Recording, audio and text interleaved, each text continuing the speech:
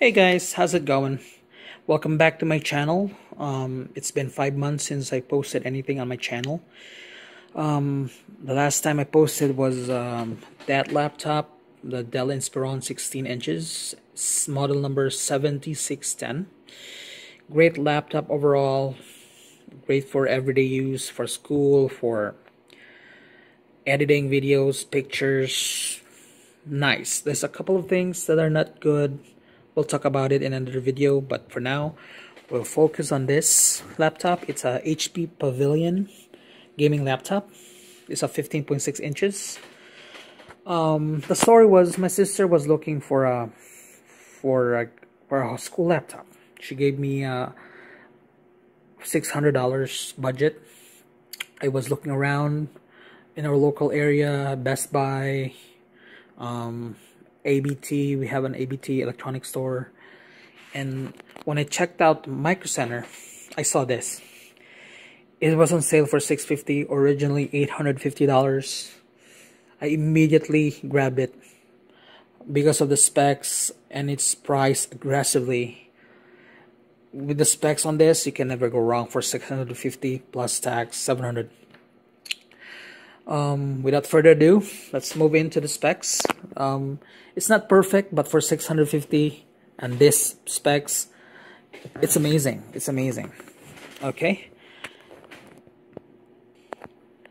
It's an HP Pavilion laptop, 15E C2121NR, with a Ryzen 5 5600H APU. It has I believe it's a Radeon 7. You can use that, but it has a GTX 1650, so you'll never use that when you game. But it's better than nothing, you know. It has a 512 gig SSD, so I believe it's a NVMe. Even though it is not as fast as those Samsung Evo, like that kind of brand. It's fast enough for daily use at school. You don't need those faster ones. This is good enough. And the downside is it only has 8 gigs. For a student, you might need an upgrade on this, but good thing is that I have an upgrade for that. I have that RAM kits for my old laptop, and we'll put it here. And we have a Windows 11. It's a Windows 11 built in. No optical drive. Students nowadays don't need that.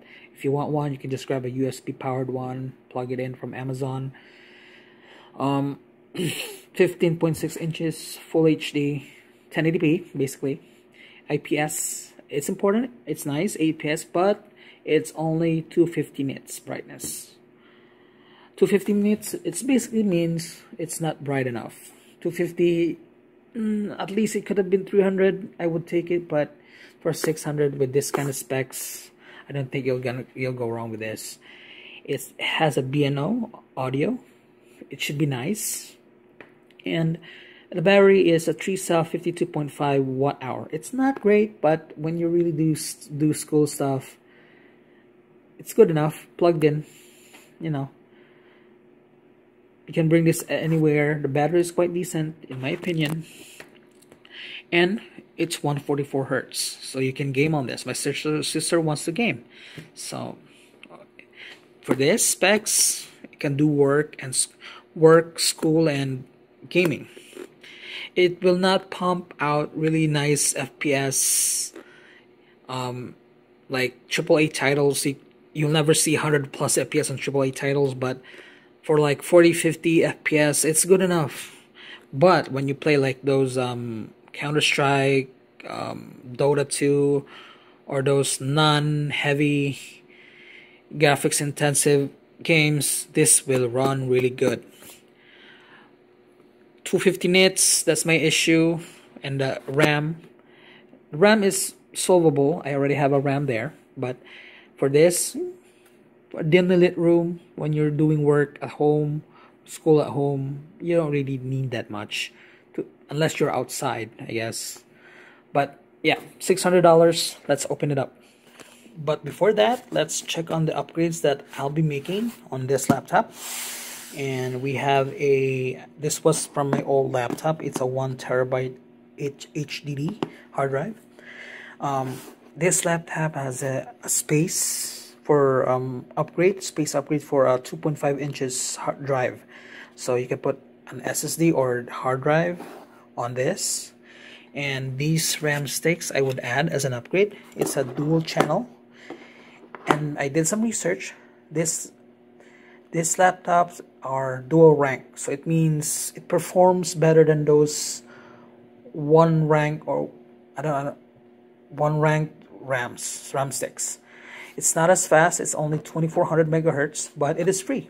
I got it from my old laptop, and it's 8 is better than 16 for the daily use, for Chrome usage and everything. And hey, I don't want to spend no more. Okay, let's open it up.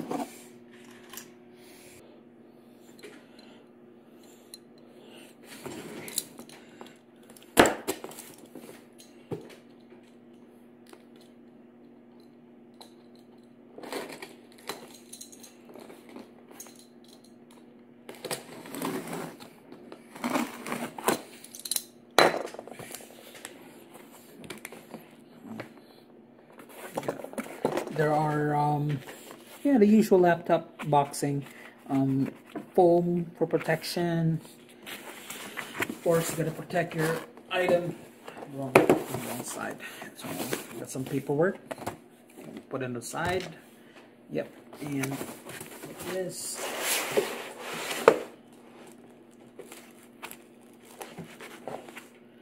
And this is the power brick. You have a power brick. Yep. So nothing. Another paperwork. This is a safety guide. We don't really need these. Product information. No, we don't need that. Here it is. I'm gonna zoom out a little bit.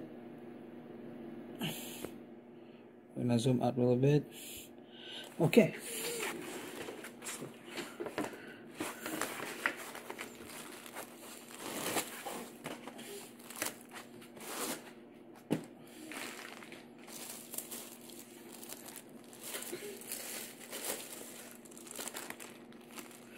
The smell of new technology, new electronics. So addicting. Make you broke. Smell of new electronics. Open it up for the first time. Let's check this out. Okay. As usual, this always protects it, so I'll put it on the side. And let's see. You can open this with one hand. It's sturdy enough. Unlike the Victus, HP Victus. Have you heard of that laptop? It's not as good. It's less wobbly. It's constructed really solid for the price. Very solid. And as usual, I don't like this sticker. I believe you can just take it off without residual stuff in there. And some badges, the BNO, the Ryzen 5000, and the GTX 1650 badge. So let's open it up for the first time. I hope it has battery because I didn't plug it in. Oh, there you go. It's well built. I don't think you can change the color of this, but it's better than nothing because I like typing in the dark. So when you type it in the dark, you have something to see, you know. So I'll probably cancel this because I'm gonna check the ports on the side. On the right side of the laptop, we have an SD card reader and headphone combo jack, and we have a USB-C port. It is not Thunderbolt, unfortunately, but it does work on really well. It doesn't give quick charge for any device. It's just there for storage. We have an Ethernet port. We have a USB 3.0 port and HDMI, perfect for a student if you want to present On the left side, we have the power port, charging port. We have the LED indicator, and another USB 3.0, and that's about it for this device. In my opinion, it has enough USB 3. If you want, you can put a dongle on it, and it's just cheapo. And behind here is just a big vent for that exhaust, and in my opinion, it has enough ports for a student. Especially the HDMI really help a lot for presentations. And we move on to the next. So here's the power brick. It's actually quite nice. It's not so heavy, it's not so bulky, perfect for moving around, going to school, doing work. It's light enough and perfect. This is actually lighter than my Dell laptop, but on the other hand, this is 150 and that is 130, and HP did a good job of making their power brick small enough to carry around. Perfect for portability. Awesome. And we move on to next. When you try to take this out for an upgrade, there are 4 screws, 1, 2, 3, 4, and on the front, and 1, 2, and 3 on the back. So these are the vents, which is I like this kind of design, really open. It will help out, the heat dissipation and everything. But when you open this, you have to unscrew this, of course, and then you need a prying tool like this. You need to pry it. This is from iFixit. I bought for like $5 a set. So I'm gonna upgrade the RAM, and I'm gonna add on a hard drive. So all you need to do is, there's a YouTube video that shows how to upgrade this. I'm not gonna give you a thorough guide on installing the RAM and the hard drive. So all you need to do is just screw here, 1, 2, 3, 4, and another 3 here at the back, and then you have to pry it on the side here first. There's a USB. You have to pry it here first with a prying tool. Use plastic. You can use a guitar pick, anything that's not metal. That's good enough. You have to pry it here and then open it up slowly to the side until you open up all the way. So it's easy. I'm gonna link down that. There's a couple of videos, an upgrade videos, a guide on this. So I'm gonna start now. I'm gonna put this on the side while I'm doing upgrades. Let me just put this up higher. There we go. That's better.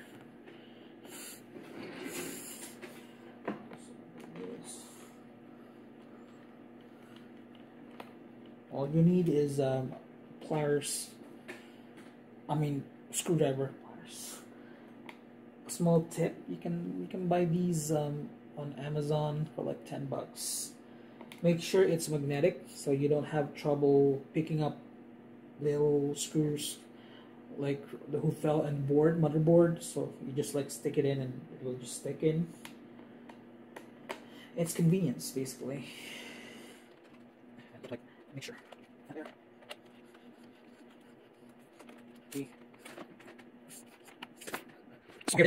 So here it is, after prying it open on the side here to here, and when you open it up, this is the back of it. This is where the RAM stick are, RAM slots, and the SSD NVMe M.2.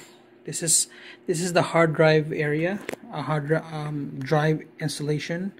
This is a dummy one. You have to take it out, screw on the side, and the battery, of course, the fans for the graphics card, the cooler for the graphics card, and the CPU. And of course, for safety, you gotta, based on the video I saw, you gotta remove this battery here, take it out so it won't run anything, and then when you take that battery out, you have to press the power button to short it out to take any charge left in the board for safety. So let's take this out first. Sticker. This is it's like a film, like the anti-static film. I'm not sure, don't quote me on that. Oh, it's only one stick of 8 gigs actually. I highly doubt this is a second rank, but we'll see. Let's check it out. Let's check it out. I have confirmed that this RAM that came with the laptop is a single rank module. It says here 1R8x8 PC4 at speeds of 3200. Unfortunately, we had a spare upgrade from the old laptop. It wasn't that faster. It was just a 2400 megahertz RAM, but a dual channel with a dual rank is better than this single. So I made a mistake earlier. I said 8 gigabytes is better than 16. It is. 16 is better than 8. I want to correct that. So thank you. We move on to next. After the installation, I checked everything. I turned it on. It saw the RAM sticks. I checked the hard drive. It was able to detect the hard drive. And after that, just return everything what's supposed to, and make sure, don't screw it in first when you check, and then after you make sure that the RAM sticks and the hard drive is detected, you screw in back everything. Crunch on this. Make sure you like crunch it in, and that's it. Screw it back, turn it on again. So you have to install the Windows 11. To enter BIOS, you have to press F10. Press F10. And it will say F10. But let me remind you guys, after you install the RAM and everything, when you first turn it on again, there's a warning that will show. I'll show it to you on my, after I edit this video. It's just basically says that you have to go to a BIOS and check everything is detected, and that should be it.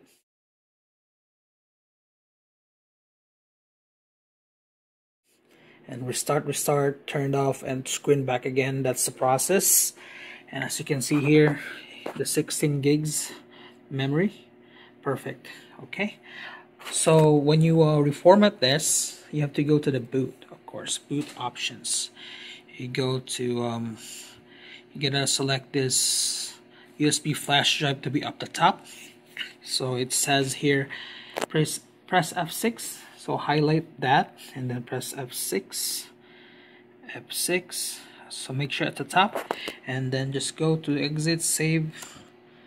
Yeah, don't worry about the Windows key for this, because usually, as far as I know, the Windows key on these laptops already built in to the motherboard. Basically, the motherboard has its own like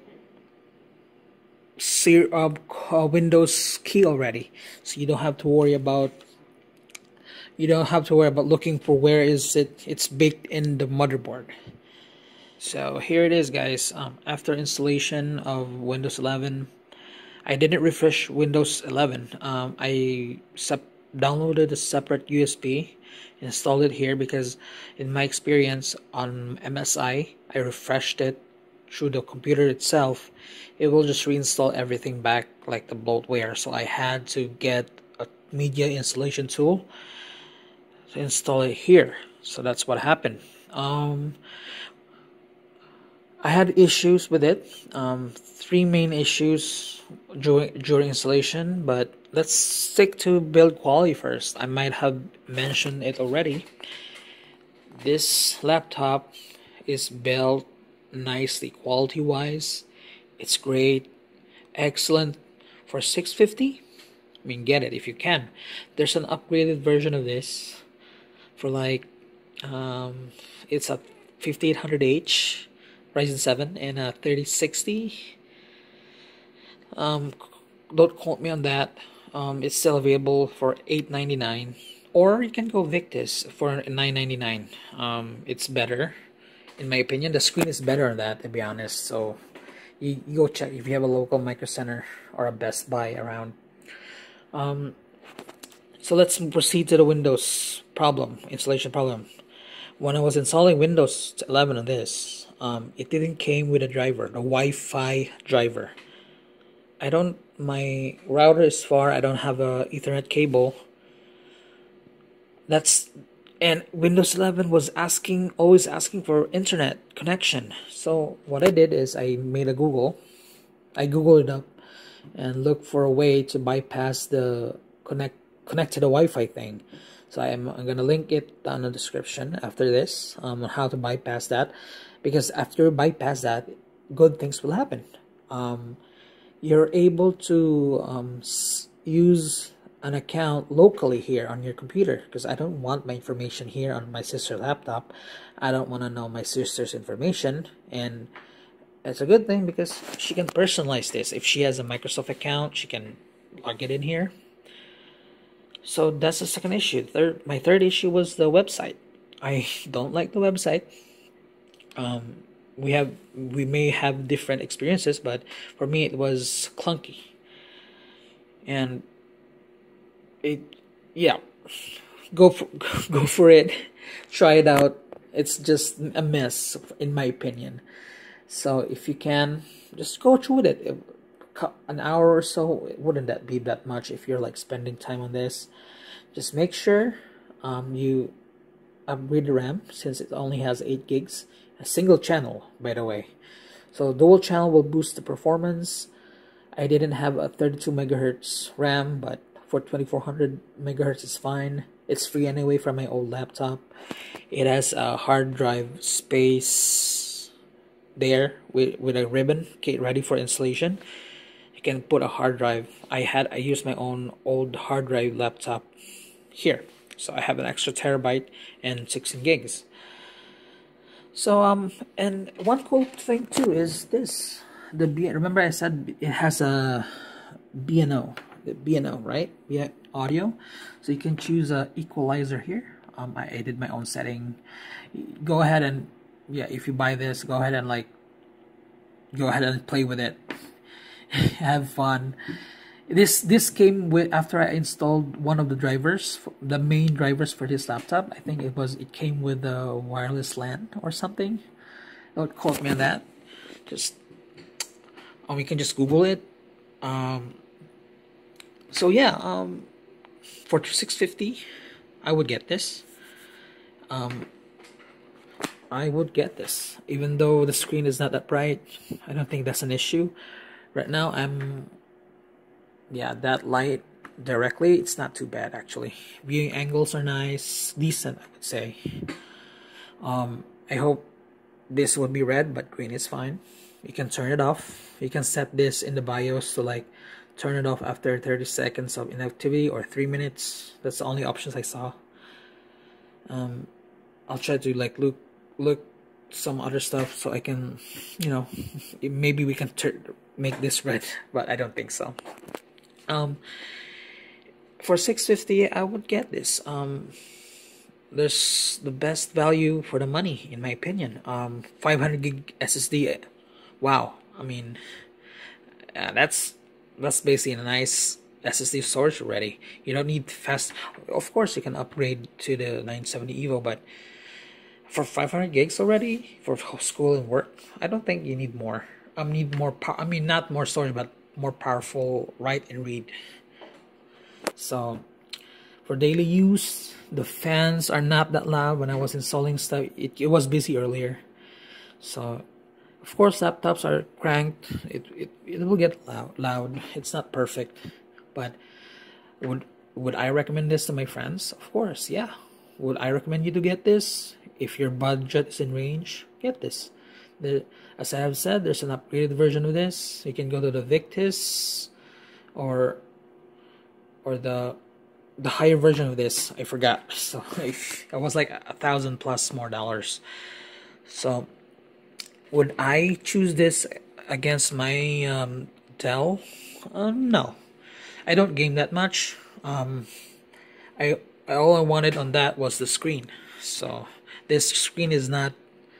It's not terrible, but I would sacrifice refresh rate for a better color accuracy. So that's it. And if that's 16 by 10, this is just 19 by 16 by 9. So here, that's that. So let me know in the comments below. I'm gonna link stuff that can help you install this to install whatever needed is. A video for that, full video guide on that installation of RAM from the back.